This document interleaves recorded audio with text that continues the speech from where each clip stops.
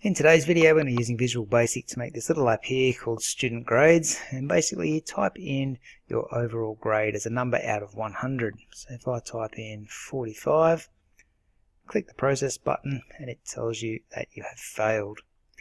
Up that a bit, maybe to 55%, process that and we get ourselves a pass. Going up to 70, we can get a credit. 80, we get a distinction. Anything above 85, so let's say we get 98%, process that, and we get a high distinction. Okay, and we're going to be looking at something called case statements today to make this app work. So let's pop over to Visual Studio, and I'll just close this solution off. And we'll get started on a brand new project. So let's go to the File menu, make a new project up, and make sure you're choosing Visual Basic and a Windows Forms app. The name of your app is just going to be called Student Grades, and make sure the location that you save it is somewhere in your Documents folder. As always, I'll save on my desktop just for simplicity, but make sure you're saving in an appropriate folder in your Documents. Click OK when you're ready to begin. Okay, we get an empty form on our page here, ready for us to add some elements to our app. So the first thing I'm going to add in is just a big header up the top, so bring out a label. And for the text on that label, I just want you to write in capital letters, Student Grades. Don't forget to go down to the Design section here. Give your label a name, LBL Header. Now you can go back up towards the top and change the font around a bit here. Just make it bold and choose a larger size font. Click OK. I'll just push that over to the left somewhere at the moment, and then I can make my app a little bit smaller. Next thing I'm going to bring out is a text box. So there's the text box. Let's bring that out. And what we'll call this one is TXT grade. So we've got the name here, TXT grade. So basically your user is going to input their grade there as a number between 0 and 100. Next to that we'll put in a label just to write a little message. And that is going to be called LBL, we'll just call it caption. And the text that's going to go in label 1 now, let's just scroll up a bit there. The text that we want to put in is going to say your overall grade is, and do a colon. Alright, that's looking pretty good. Next thing I'm going to put in is a little button down here, so we can process our grades when we press it. So let's bring out a button. Resize it however you feel fit. The text on that button is simply going to say process, and the name for that button is BTN process. And last of all, we're just going to need one more label. Just bring that label out and put it next to the button. The label name is just going to be called, what do we call it? Label result. That'll be a good name. It's going to be our overall result. So pass, fail, distinction, high distinction, or credit will come up in this label. The text, we're going to have it as empty. So delete label 1 and simply have it as an empty label. So it is sitting there, just got no text in it, that's all.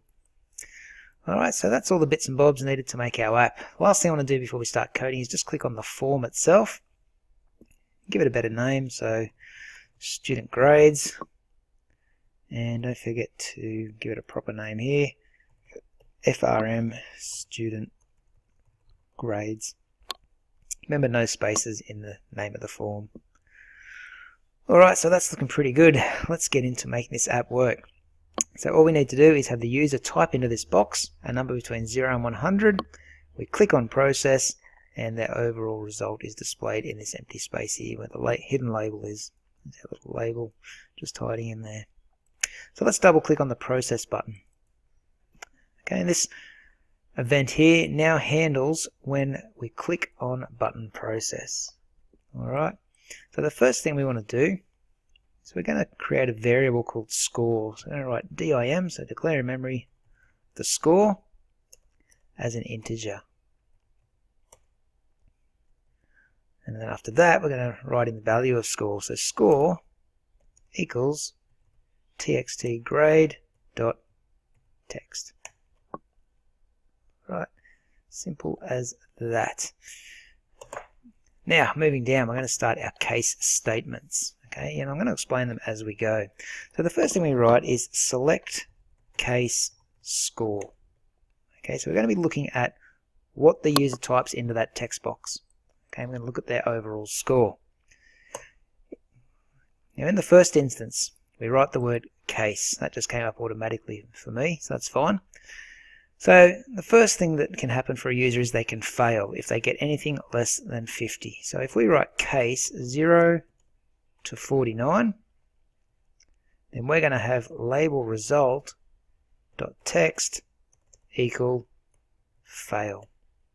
So that's basically saying if the person types in any number between 0 and 49, that hidden little label is going to display the word fail.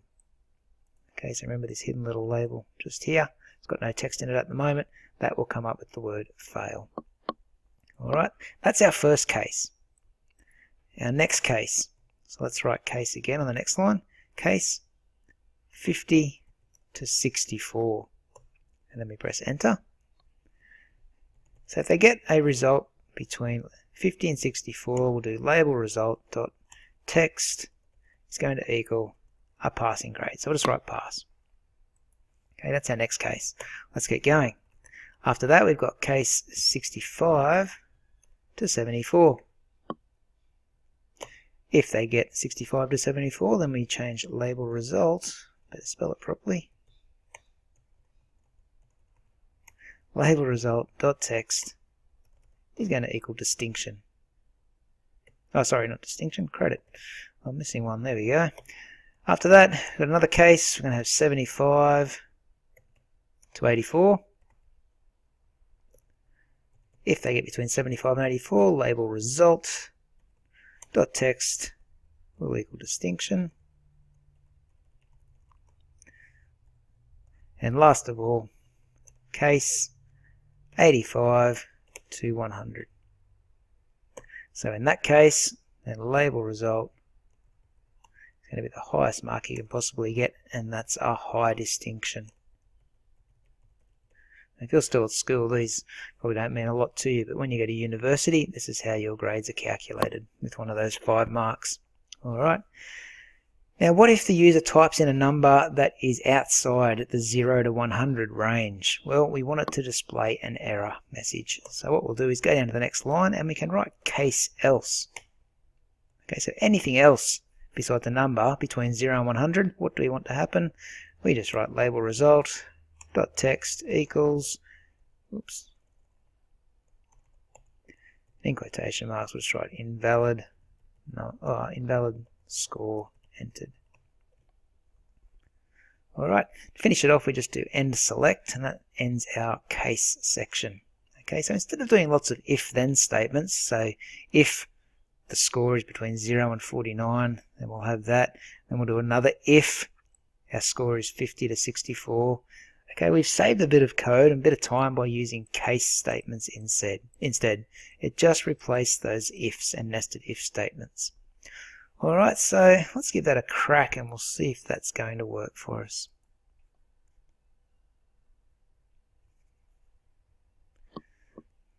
Alright, so we get our little app that pops up. Let's try a failing score first of all. Try 32. Process that, we get a fail. I'll try another fail, maybe 49. We're still failing. Let's just pass with a 51%. We get a pass. Try 65, that'll get us a credit. 78 should get us a distinction. And 87 ought to give us a high distinction. Okay, let's try a number like 120. Can't really get 120%. So invalid score is entered. So that seems to be working well. Alright, so that's how we use case statements in Visual Basic. Just save that up and see you in the next video.